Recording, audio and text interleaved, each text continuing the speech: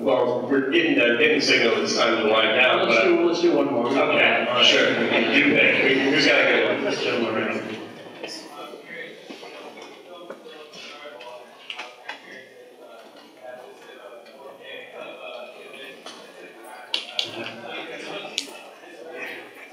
Great question. We're all wondering, when is the 4K of the Abyss coming out?